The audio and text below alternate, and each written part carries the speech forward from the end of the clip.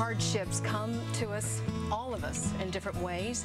And today, we'd like to ease your mind about suffering on the hardship highway. Well, joining us today is Dr. Bill Baker. He's a licensed professional counselor and licensed marriage and family therapist. We thank you so much for coming. Oh, glad to be back, Linda. My question, let's begin with, how can we create a level of competence within us in order to be prepared for future hardships? Well, Linda, this issue is incredibly important. Life is a hardship highway. Hardship and suffering will come to each one of us. Now, a successful journey along this highway requires a workable roadmap. Now, my roadmap involves competence. Creating competence involves several key areas. For example, reality, resolution, readiness, and rules. In other words, I understand that hardship is reality. It's going to come and we're not immune to them.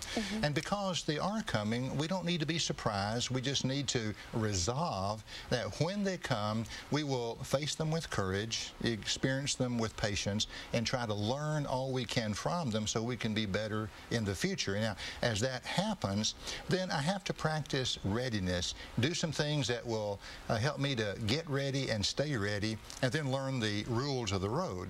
Which is my behavior during the hardships. You know, the thing is, we just don't know what's ahead. I mean, what that hardship is going to be. But since readiness is a survival skill, how can we increase our readiness? There are many things we can do ahead of time.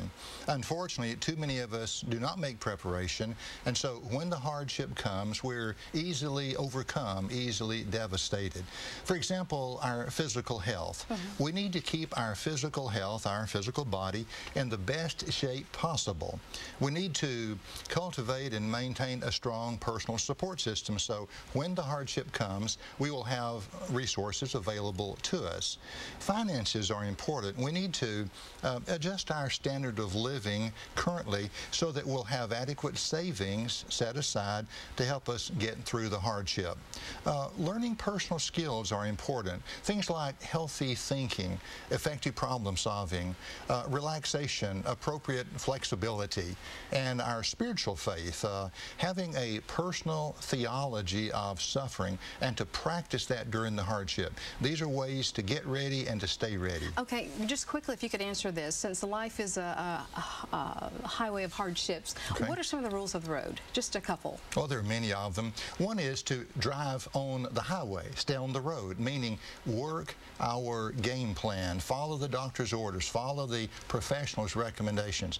Another one is signaling, communicating clearly what our intentions are, what we need, so our resource network will know how to help us. The speed limits, not going too fast, not going too slowly, pacing ourselves so we can get through the hardship as effectively as possible. I hope you come back so that we can kind of break it down and give us some more information of accomplishing those goals and those rules of the road.